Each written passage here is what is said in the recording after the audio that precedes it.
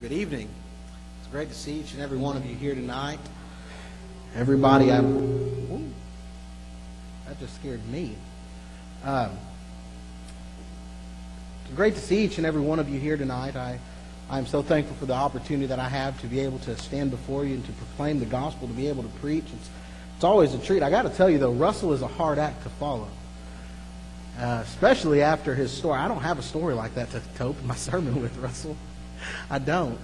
But what a great morning we had, and we get to continue our worship this evening unto God. And I don't have a story like Russell's to tell, but I do have a little insight or a little story for you. Some of you asked this morning where Kelsey and the kids were. They left on Friday, and they went to Austin, and they got to spend some time with her parents and do some things, and they're back now. But since they were gone, I had a lot of time to work on this sermon in quiet, and it's 7 points. So buckle your seatbelts and have your Bibles ready, because we're going to go a little quick. But what I wanted to talk about tonight, as Russell and I were talking throughout the week about what it was that he was going to preach on, and he said unity, and I thought, what principle, what act of worship best magnifies the idea of unity? Preaching? Singing? What? Then I got to thinking, and we talked about something that was rather important. Prayer. Prayer is where we should truly be unified, here and outside of the worship setting. We should be unified in prayer. The Bible has a lot to say about prayer. The Bible has a lot to say about prayer, but what's the standard for prayer? How are we to pray? What are we to pray? Do we know how to pray in private and in public? 1 Thessalonians chapter 5 and verse 17 is a verse that we commonly use that talks about praying without ceasing. Well, that sounds great and that sounds wonderful. Pray without ceasing, continually going to God in prayer and petitioning on behalf of ourselves and of our brethren. But really, that sounds good and great. But do you know how to pray without ceasing? Do you know how to continually go before the Father's throne? Do you know what it is that you are to say? Did you know that the Bible has a lot to say about what and how we are to approach the Father? Jesus' prayer life serves as an example for you and I. I want to start with that verse in the book of Mark, chapter 1 and verse 35, to talk about prayer, because I want you to understand just how important prayer really is. I want you to understand what it is that we are going to talk about this evening, because it was probably one of the most important aspects of our Savior's life while He was on this earth. As He was receiving the will of the Father, constantly communicating with Him, letting the full carnality go to the Father's throne in prayer. In Mark chapter 1 and verse 35, we have there recorded an example for us concerning Jesus. And it says that He got up a great while before the day and went off into a solitary place and prayed. That's found in the book of Mark, chapter 1. The book of Mark is the shortest of all the accounts of the gospel. It's the most fast-paced. It's what I call the man's gospel. We have short attention span as men, so the book of Mark is probably the most action-packed. It goes very quickly. In fact, key words in the book of Mark: straightway, immediately. Those two words stand out throughout the entirety of the book. It's only 16 chapters. But you go from chapter 1 and you get to chapter 4, and at the end of chapter 4, there you have Jesus arriving at the coast of the Gadarenes, where He encounters a man possessed with demons, a wild man among the tombs. And He heals him, and He shows that Jesus has power and dominion over the adversary. And then in chapter 5, you continue forward, and He heals a woman with a blood issue. He raises someone from the dead. He continues to go throughout this ministry. He does all of these things throughout His ministry. And we see this great book, the great book of Mark, so filled with the power of Jesus Christ. But it begins with a simple verse that talks about Jesus' attitude about prayer. You see, Jesus knew the work that He had to do. In fact, Jesus knew that He was to be busy on behalf of Jehovah God. But He also knew that He had to take time to communicate with the Father. When was the last time you prayed in private? That you went into your quiet place and prayed. Prayer is important. Prayer is one of the most important acts of worship. In prayer, we make a few certain assumptions. We make a few certain assumptions when we pray. We make the assumption that there is a God. That there is a God. We make the assumption that there is a God, that we need God. We understand that we need God, that God hears our prayer, that God answers prayer, and that God loves each and every one of us. That's what we do when we go to the Father and pray. Prayer is powerful. James 1, in verse 17 says that every good and perfect gift is from above. It's from God. And prayer is powerful not because of the fact that you and I get to pray, but it's powerful because God hears our prayer and answers over and abundantly. You and I must pray. We need to pray. Prayer must be accompanied with the human endeavor. I'm not sure if some of you have seen the movie Facing the Giants. It's a good movie. It's a football movie. And there's a little parable told in that movie, and it's about prayer. And I thought it very fitting, and I want to share that parable with you. It talks about two farmers. It's not foreign to this congregation. We have plenty of people that have lots of land that were fervently praying for rain. Well, that's not foreign to our parts either. We pray for rain quite often. And it says that as they fervently prayed for rain, one of the farmers went and tended to his land to prepare for it. And then the question is asked, which farmer was prepared to receive what he prayed for? Both were praying for the same thing, but one put action to his prayer and prepared for it. What does your prayer life look like? As we talk about this, this takes us into our very first point. Let me back up before we get into that first point. I want you to know the attitude that we have this evening. In the book of Luke, chapter 11, there, Jesus is approached as he is seen praying, and you hear these words uttered by one of his apostles. Lord, teach us to pray. And I want you to know that the attitude that I have this evening, and I shared a little bit of this morning in my devotional over at the nursing home, is to help you, and most importantly, help myself, amplify our prayer life. To build up our prayer lives. To be taught how to pray. And as we look at that parable of the two farmers, it goes straight into our first point. Our first point when we pray, I want you to know that we need to pray sincerely. Turn in your Bibles. We're going to be using our Bibles this evening quite a bit. I'm going to let you know up front. Turn in your Bibles to the book of Matthew chapter 6. Matthew chapter 6 and verse 5. There in the Scriptures, Jesus teaching on prayer begins with these words. And he talks about the attitude and sincerity of prayer. And when thou prayest, thou shalt not be as the hypocrites are. For they love to pray standing in the synagogues and in the corners of the streets, that they may be seen of men. Verily I say unto you, they have received their reward. When you pray to God sincerely. Don't pray as the hypocrites. Do not pray in a manner that even Jesus talks about later on. And he says, vain repetitions. Notice what's being condemned there. It's not repetition. It's vain repetition.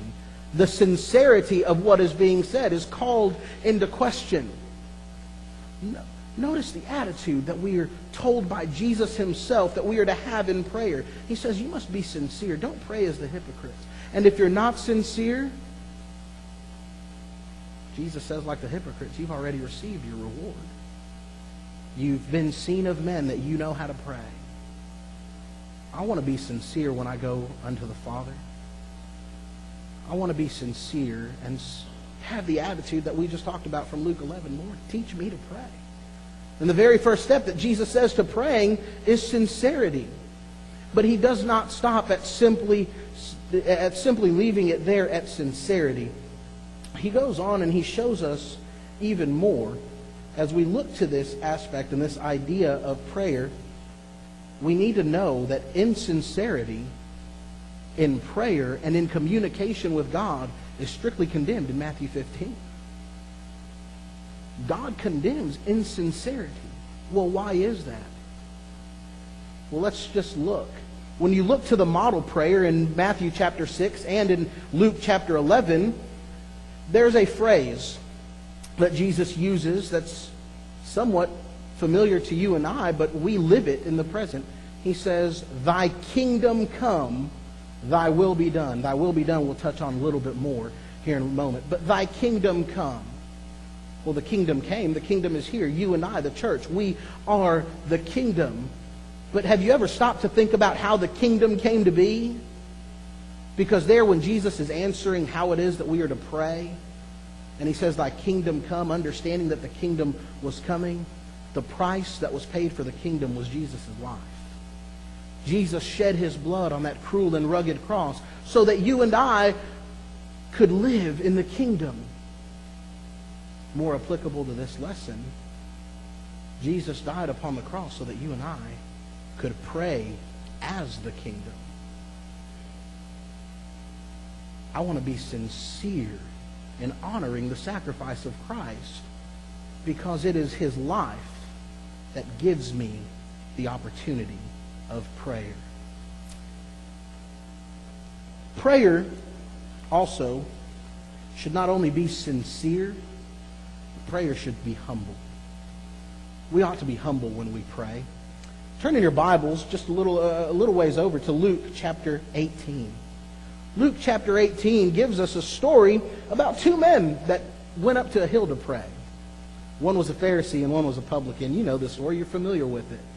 But I want to share it with you tonight because it is a key example in how it is that we are to approach the very throne of God in prayer.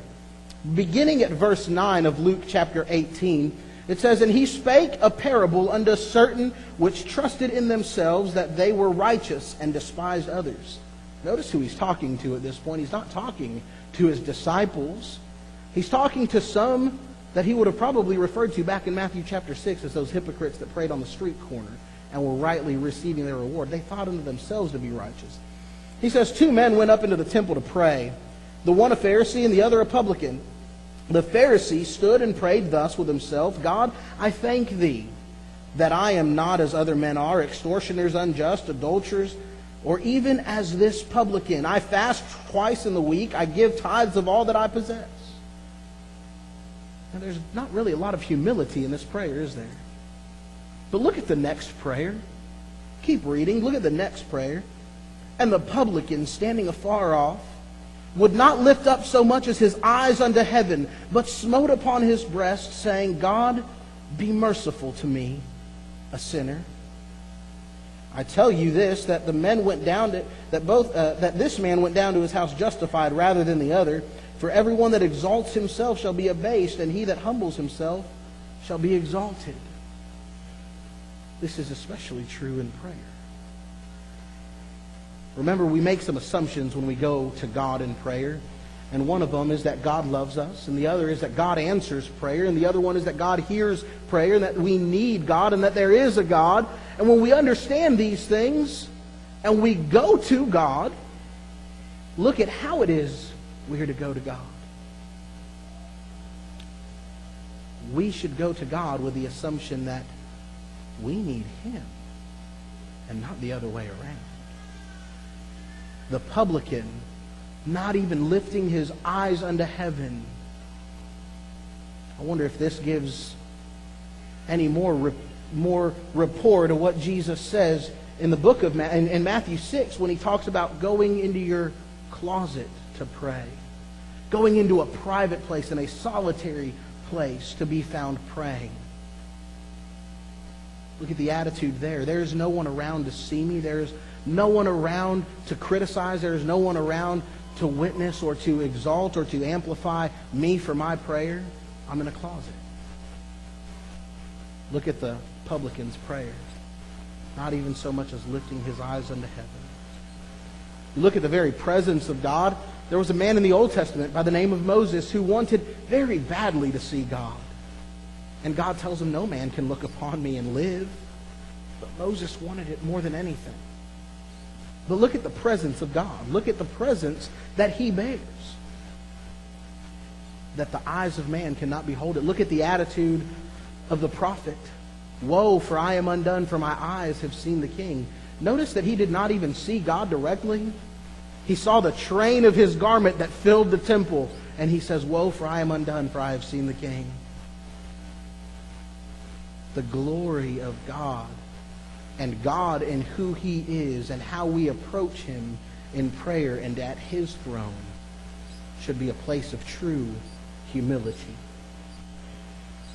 Not only, though, in prayer are we to be sincere and humble, we are also to be watchful. What is it that we are to pray for? Look at the book of Mark, chapter 13 and verse 33. Here, if you have subcontext in your Bible, it probably breaks 32 through 37 up, and it probably has a headline that says something like, watch and pray, or watchful prayer. In verse 32, he says, but of that day and of that hour no man, no, not the angels which are in heaven, neither the Son, but the Father. Take ye heed. What he says next. Watch and pray, for you know not when the time is.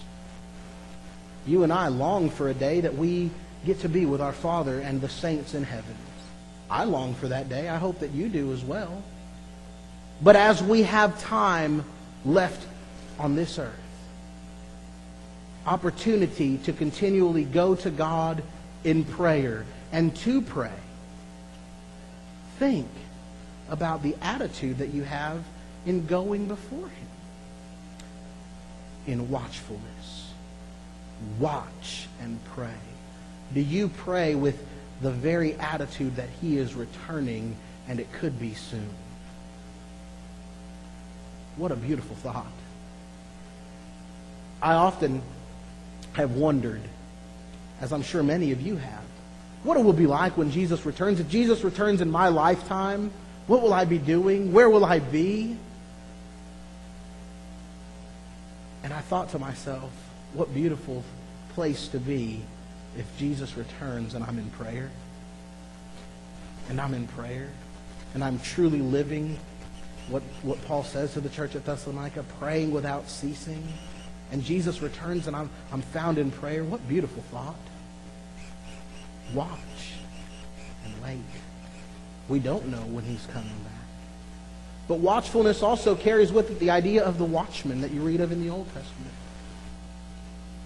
We are to care for one another. We are to look towards one another. We are to care about each other in such a way that we look out for one another.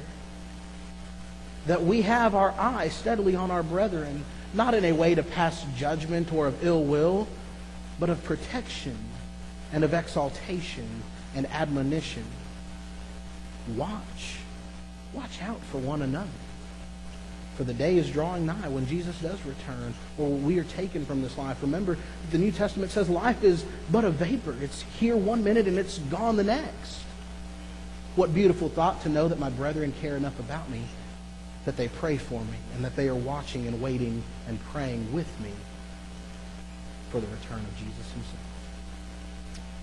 Watchful prayer is just as important as being sincere and humble. But there's another aspect of prayer, and this is the aspect of prayer where we get a little bit more detailed. We get a little bit more inclusive, and we get a little bit more appropriate in our setting. What about public prayer? What about public prayer? When men of the congregation come to this very podium and offer a prayer on the behalf of all the saints. It resounds in this congregation with the word amen, signifying that we are all in agreement. I'm not going to ask you to raise your hand, but do you pay attention to all the words that are prayed from this pulpit? Men that lead prayer, do you pay attention to what you are saying when you get behind this pulpit to lead a prayer on behalf of the congregation? Are you prepared, or do you do it on a whim? Look at what Paul writes to the church at Corinth in 1 Corinthians chapter 14. 1 Corinthians chapter 14 and verse 15, it says, what then? I will pray with the Spirit. Notice what he says next, though. And I will pray with the understanding also. I will sing with the Spirit, and I will sing with understanding also. Now, singing with understanding, we could go all day on that lesson. We heard a great lesson on it just recently. But I want to talk about the part where Paul talks about prayer and praying with understanding. Knowing what it is that you are saying on behalf of the saints. I had a list, and I forgot. I left it. I wrote it on a sticky note of commonly used phrases in prayer. And I was thinking of these on my own. But phrases like guide, guard, and direct us. Or like bring us back at the next appointed time. You could add to that list for me. These aren't necessarily vain repetitions. They are repetitions. They're ways that we have been taught to pray. But do you understand what those words mean? For instance, guide, guard, and direct us. Do you have a biblical understanding of God's guidance, of how God guards His children, of how He directs us? That He guides us. Thy word is a lamp unto my feet and a light unto my path. That guide is the word. He guards us with the word. He has hedged us about. You are a chosen generation, a royal priesthood. He said, he even goes on and he talks about being a peculiar people. That peculiar people is exactly what's said even of Job when the adversary, when the devil himself says to God, you've hedged him about, you've put a fence around him and protected him. Well, you know how you do that today? With the word of God. Direction. Do you know where it is that we get direction? Look at 2 Timothy chapter 3, verses 16 and 17. They should be familiar to each and every one of us. But it's that the Word of God provides all for us. It provides everything for us. Reproof, rebuke, exhortation, long-suffering, all of those things. It's profitable for all of those things. And it makes the man of God perfect, thoroughly furnished unto every good work. The Word of God does that. All Scripture is inspired of God, and it's profitable to do those things. Perfect is the idea of being complete. Guide, guard, and direct us means so much more than just a phrase that we picked up by hearing others lead prayer. It takes understanding, though, to know those things. Bring us back at the next appointed time. Do you know why you want to be back? It's not a trend necessarily here, but it's a trend across the brotherhood. You go to any congregation, pick up a bulletin. The numbers for Bible class, they'll be okay. Sunday morning worship, a very nice number. Sunday evening, a little bit lower of a number. Then you take that Sunday morning worship and you cut it in half and you have your Wednesday number. I'm going somewhere with this, I promise. Bring us back at the next appointed time. Amen. When we say amen, we are affirming that we will be back at the next appointed time when someone leads that prayer. Do we mean it when we are attentive to prayer? Do we have an understanding of what is being said when those men come here to say that prayer? It's rooted in the book of Hebrews, not forsaking the assembling of yourselves together, as is the manner of some. That not forsaking the assembling of the saints, that not forsaking, that means bring us back at the next appointed time. Bring us back at the next appointed time when the saints are gathered together to lift pleasant worship unto you. In Jesus' name, amen. And we say amen. But do we mean it? The numbers don't show it. Not necessarily here, but across the brotherhood. This is important. Understanding those things that are being said from this podium or anywhere in a public setting are important, especially if we are going to affirm it with an amen. We must pray with understanding. We must also pray with faith. With faith. I don't stop at just understanding. He says, I pray in the Spirit and I pray with understanding. But what does the Spirit mean? Well, understanding in the Spirit is the spiritual aspect, not so much the physical aspect. Let's look to what he means here and understand that we are to pray with faith. Remember, we made some assumptions in my introduction about what we do when we pray. What we do when we pray is we assume that there is a God, that we need God, that God answers prayer. God answers prayer.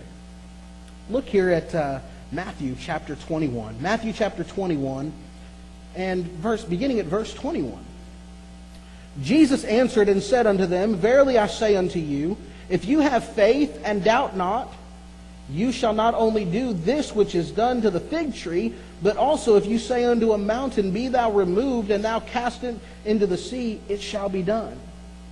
And all things whatsoever ye shall ask in prayer, believing, ye shall receive.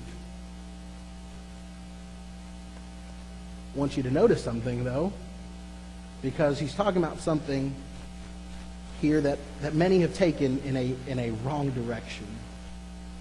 If you pray to God to be a millionaire, it doesn't necessarily mean he's going to bless you with $1 million. Okay? We must pray in accordance with God's will. Jesus' example of prayer in the garden is a testament to that. Before Jesus went to the cross, he said, Father, if there is any way that this cup could pass, let it pass. But nevertheless, not my will, but thy will be done. There is the example of our attitude in prayer. When Jesus says, whatsoever things you shall ask and believe, it shall be answered, as long as it is in accordance with God's will. But know and trust that God does answer prayer. Sometimes the answer isn't the answer that we want. But you can rest assured that God answers prayer. Never forget to keep it in accordance with God's will and not the will of man. Finally, this evening, I want you to know why it is. Why it is that we must amplify our prayer lives in this fashion. I touched a little bit on it. But in the book of John, chapter 14, it's probably one of my favorite contexts in the entire book of John. Here in the book of John, in chapter 14, Jesus begins by telling his disciples and those closest to him, let not your heart be troubled. Let not your hearts be troubled. Believe in God, believe also in me. In my Father's house there are many mansions. If it were not so, I would not have told you. I go now to prepare a place for you. And if I go to prepare a place, I will return and receive you unto myself. What beautiful idea to know that Jesus has gone to prepare a place for us in heaven. But as that place has been prepared for us, and as we see in Scripture that Jesus has gone back to his rightful place, seated at the right hand of the Father, we know and we understand that we still have an avenue of communication to him in preparation for the place that he has prepared for us. Look at what he says here in this context. In verse 13, he says, And whatsoever ye shall ask in my name, that will I do, that the Father may be glorified in the Son. If you shall ask anything in my name, I will do it.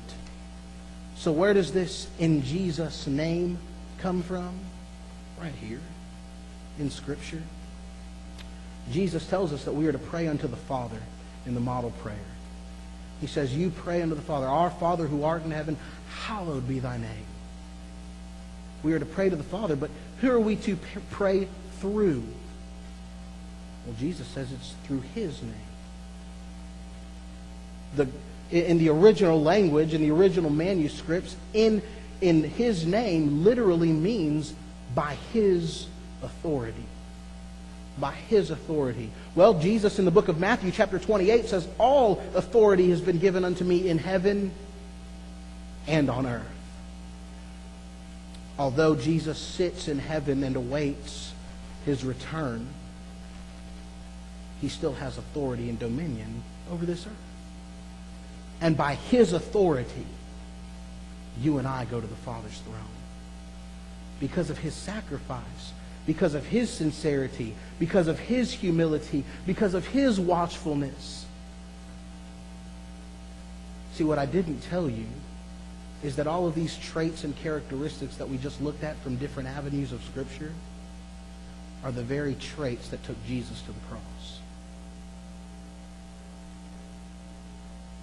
And because of the traits that took Jesus to the cross, you and I have an opportunity to meet Him in the very throne room of God when we pray.